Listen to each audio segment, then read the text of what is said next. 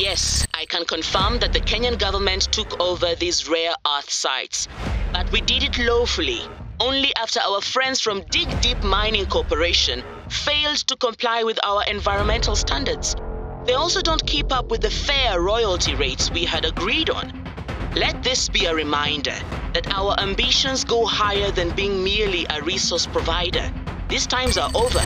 El gran volumen de agua necesario para las actividades de minería ha hecho que en Chile las actividades mineras se hayan visto limitadas por culpa de la actual sequía. Mereka menghancurkan ekosistem kami, mata pencaharian kami, dan rumah kami. Untuk apa? Untuk mencuri sumber daya kami dan menggunakannya untuk membuat mobil di suatu tempat?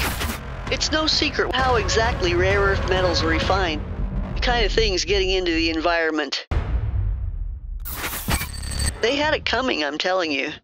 How much would you be willing to bet on something as risky as those mines?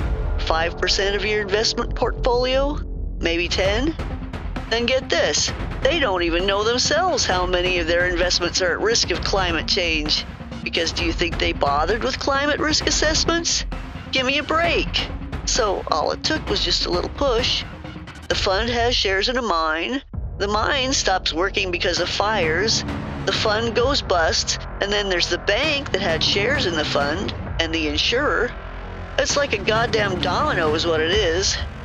Tick-tock, tick-tock. Before you know it, bam. Game's over.